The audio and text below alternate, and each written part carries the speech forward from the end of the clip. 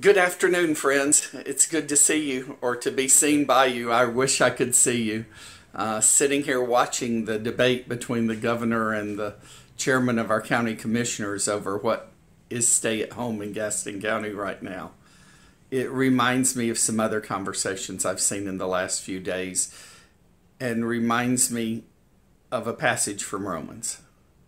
You see, I'm a white male in the United States in the 21st century, and I realize that a whole lot of life has been done for me and on my behalf my whole life.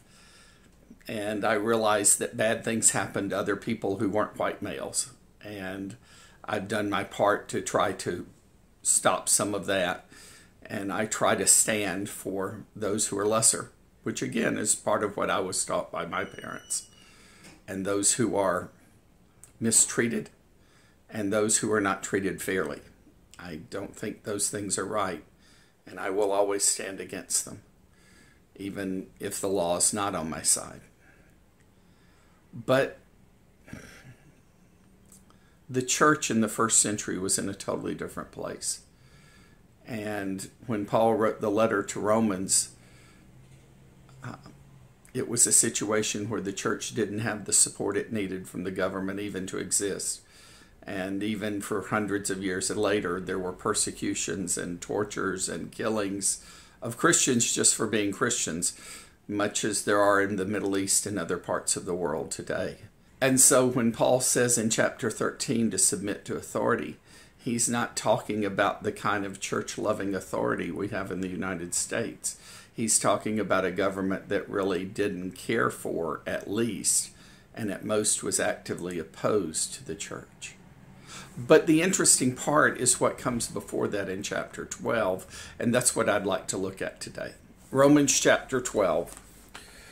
We know that 12:1 and 2 is the call to sanctification. Therefore, I urge you, brothers, in view of God's mercy, to offer your bodies as living sacrifices, holy and pleasing to God, which is your spiritual worship. Do not conform any longer to the pattern of this world, but be transformed by the renewing of your mind. Then you will be able to test and approve what God's will is, his good, pleasing, and perfect will. Talking to Christians, asking them to give their whole life to God, and knowing that God will be able to change their hearts and their minds from that. But then the rest of chapter 12, he goes on and talks about what that looks like. He says to be humble. Do not think of yourself more highly than you ought. He said that if we have a gift, we should use it to help everyone. He says in verse 9, love must be sincere.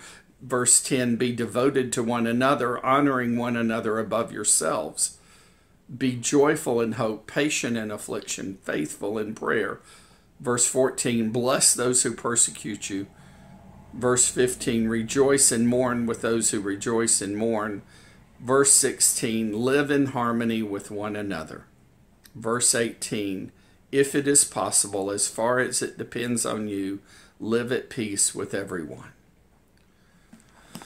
You see, the nature of the Spirit of God in a believer leads them to being a person of peace, leads them to being someone who cares for others, leads them to making those choices. I think too often Christians are more concerned with standing up for their rights than with showing God's love in every situation. Whether you're a liberal or a conservative, the Bible is not a hammer to beat down your opponents. It's an opportunity for both of you to find and experience and share grace with one another. So I invite you to stick around Romans 12 and 13 for a few days and to make sure your life is what Jesus would do, not what the Constitution or any other document or person gives you a right to do.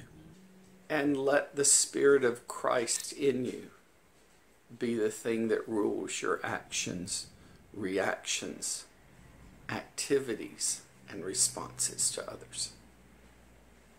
In his name, we bless you, trusting that God's going to continue to do in all of us that which has been started. Have a great evening.